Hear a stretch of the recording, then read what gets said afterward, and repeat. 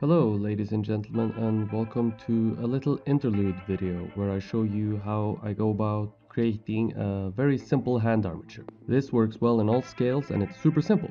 There is a lot of measuring from the model to get all the elements in the right place and with correct proportion, and that was edited out, so keep that in mind.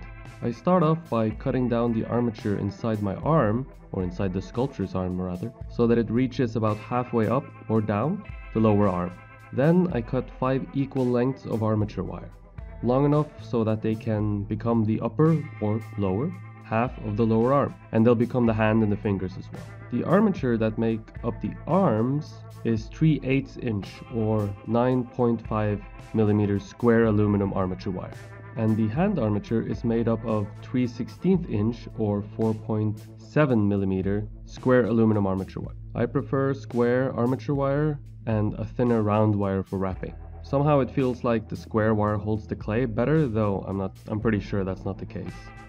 I stick the 5 pieces of wire into the clay of the arm just to hold them in place while I attach them with zip ties. You could also use a hose clamp, and that would probably be even sturdier, but this will be more than sturdy enough for what I'm trying to do. The scale of your sculpture will dictate to a certain degree what materials you can use. In a very small scale, a hose clamp might be too big. Perhaps even a zip tie might be too big and you'll have to rely solely on wrapping wire. But for really large scale work or extra big hands or something like this, a hose clamp is probably the best option. In addition to the zip ties, I wrap the pieces of wire together up to where the wrist will be located with my thinner round wrapping wire, and I wrap as tightly as I can. This holds it on about as well as you're ever going to need it to, unless your hand is holding something heavy or something like that, which presents a whole bunch of other issues really, and you should probably at that point have an external armature. To secure the new wire and bond it all together as best as I can, I just use the same clay that I sculpt with and pack it on around the wire. This will prevent cracks in the clay in the future, and it's also another layer of security. I let the clay dry out a little bit before beginning to sculpt the contours of the arm on the fresh armature. I'll also wrap each individual finger with the thin wrapping wire. If you don't do this, the clay tends to slide off. Then once it's all ready, I position each wire to represent a finger.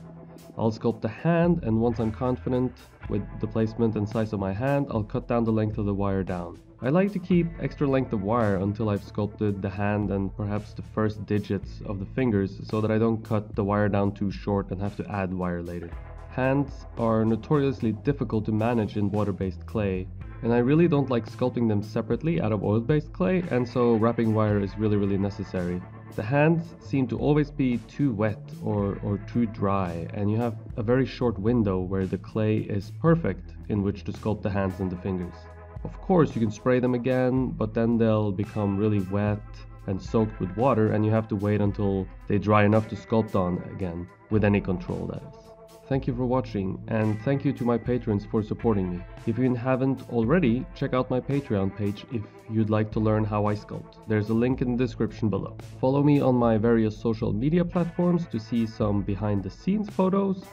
And if you liked the video, hit the like button and the red subscribe button for more. Thank you for watching, and I hope to see you in the next one.